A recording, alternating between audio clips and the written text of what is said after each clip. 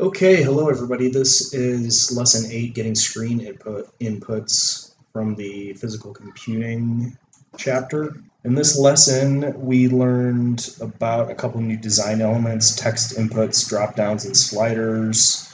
And we're also introduced to the get text block and the get property blocks for getting inputs from the user. And then we also use those in conjunction with set text and set property in order to change different parts of the user interface.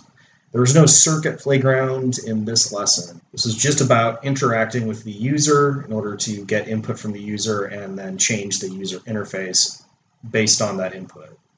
In the first level, we saw these new blocks in action in the "How do you feel about dogs?" dialogue. We looked at this little program that allowed us to put our name in, select a favorite color, and then on a scale of 1 to 3, move the slider to indicate how you feel about dogs. And when we hit save, it then outputs those responses to the page. If we zoom in on the text, you can see that we have one event handler here, and that is tied to the save button. So when we have a click event on the save button element, we head into our event handler, and the first thing that happens is we define 3 variables: the name, color, and dog. So these are the 3 inputs we're going to be taking. We use the get text block in order to get the value or the text string from the name input element, and then we use the get property block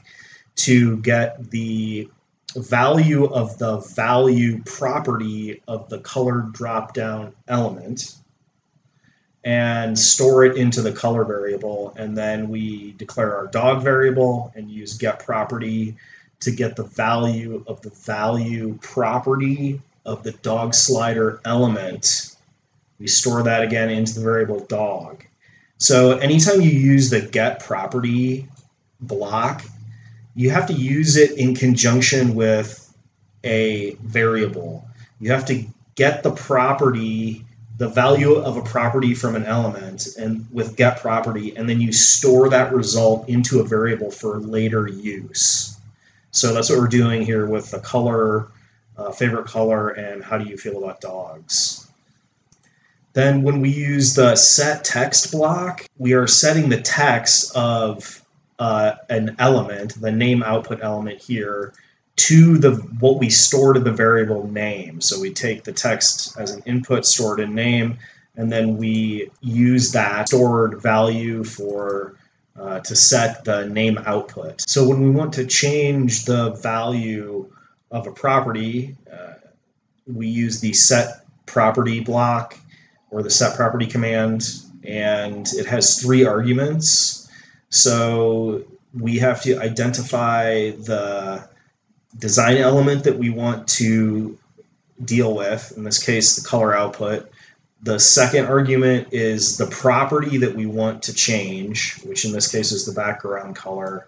And the third argument is going to be the value that we want to give that property that currently is stored in this variable. So we indicate our variable name here. So in this set property command, we are setting the value for the background color property of the color output element. Then we have 3 if statements depending on what the value of dog is that we took from our slider. And depending on that value, we have one of 3 different set property commands, which is just writing a different icon or setting the different value to the image property of the dog image element. It gets a little confusing, but what you need to remember is that get property is often used with set property. We get the information with get property, and we set the information with set property. And the get property has only 2 arguments. That's the element ID that you want to get something from, and the property that you want to get the value of. You store that into a variable. And then with the set property, there's 3 arguments. The first is the element ID for the element you want to change. The second one is the property that you want to change. And the third is the value that you want to assign to that property. Okay, I'm going to move on. So setting get property and set property aside for a minute, the first skill builder was about get text and set text, which is a little easier, I think. There's fewer arguments for these. And we have an app that the user enters their name and a room of the house. They click the button and it will set name that was entered on the welcome under welcome and the room number under you are in room, and then output the temperature. So if we look at the code, we have an event handler for the click event on the start button element. That sends us in here, and the first thing we do is we declare our variable name, and we store in that we use the get text block on the name input element. That's this element up here, and that stores that text into our name variable. And then we use the set text block to set the name label element to the text that we've stored in our name variable. And the next thing we do then is we create another variable called room. We take the text with get text from the room input element, that would be the second text box, store that into our variable, and then we use set text to set the room label that's here to the text that's stored in the room variable. In our next skill builder, we got to use the get property and set property blocks in order to get value from a dropdown and set the background color of our home screen. So we have an event handler for the click event on our start button, the update background button. And when we click that, we use get property to get the value of the value property of the color dropdown element and store it in the variable X that we've defined here. Then we use the set property block to write that value from that variable to the background color property of the home screen element.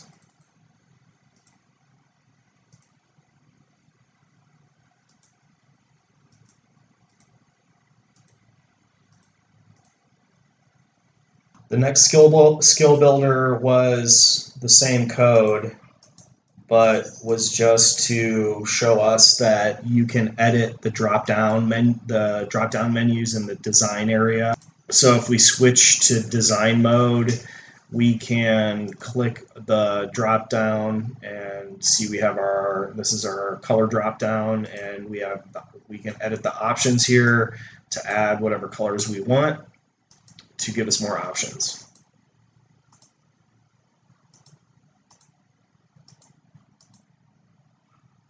In the skill building 5, 6, and 7, we were working with sliders. So we first used the get value, set value property or block with width and height sliders to change the emoji icon when we hit update. We then also used the input property on the slider. So we had instantaneous updates as you move the slider. They pointed out that you can change the max and minimum values of a slider in design mode down here. Finally, the practice. We got to make a pet scene creator that took values from a drop down if we wanted to have a dog in the bedroom, or maybe we wanted the cat in the bathroom, or the pig in the fireplace. We practiced taking input from the user with the digital menu creator, where we could enter a restaurant name, a special, and a price. It's a pricey sandwich.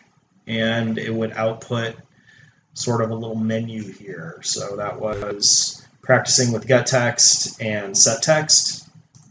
More practice with the get property, set property with sliders on the Where Are You From app. Remove the slider on the map. And then some debugging practice on the Secret Question app, which was a long one. Took me a while. I think that it was the thing that stumped me was the double equals sign here in the if statement. We don't want the equality comparison operator. We want, I don't know, we wanted an equals instead of a double equals. So that brings us to the assessment. So this one had a little bit of everything. Isaac was creating an app that lets you set a custom profile to change background color, font size, output your name when you press the preview button. And we used the get text and set text blocks in this. We used the get property and set property blocks. We changed some of the parameters of the design elements, like we include different colors and set them in and max. So let's get started. First thing we're supposed to do is update the drop-down menu so it includes at least 4 different colors. So we got to go over to design mode, click on our background drop-down, and under options we need 4 different colors: red, orange, yellow, and green. It's not going to recognize yellow. Yeah, it will. Will it? No. Okay, the next thing we're supposed to do is update the slider so it's a minimum value of 12 and a maximum of 30. Back to design mode, select our slider, minimum value 12, maximum value 30. Next thing is get a value from the text input dropdown and slider, store in 3 variables. So first, let's define a variable text. Set that equal to, we're going to use a get text block here. And that's going to be taken from the name input element. Don't forget the semicolon. If you're not sure what element that you're to, or what the element's called, you can always go over to design mode and click on that element, and the ID is right there, name input. Next, we're going to define another variable. That's going to be, let's call it background dropdown. We're going to set that equal to, we're going to use a get property here. And the element that we're grabbing the value from would be the BG dropdown. And the property we want from that is the text. Where was it? I just saw it. Text. So that's going to store the text from the background dropdown into BG dropdown variable. And then we have one more, and that's going to be the font size from the slider. We'll call that the slider variable. And we're going to use another get property here. The element that we want is the size slider. The property that we're getting the value from is the value property. And we're storing that into slider. That should do it for declaring and assigning our variables. Then the next part is to update the text and properties of the preview label element. So this is the output part. So we're going to use a set text and 2 set property commands. We're going to set text of the preview label. That's the preview label is down here. This is the output. And preview label element. And the text is going to be our txt variable. We're going to drop that in there. Now the set property. The element ID is going to be preview label again, and that's going to be the same for all of these. And the property is background color. We're going to set the background color to the variable BG dropdown. BG dropdown. That should do it for that. And then the last set property command for the preview label, and this element is going to be the font size, and we're setting that to the value of our slider. I think that'll do it. Let's run it and see if Mr. Russell, who wants a yellow background and a large font, there it is. Okay, I think that's all for this one. Thanks for watching. We'll see you on the next one.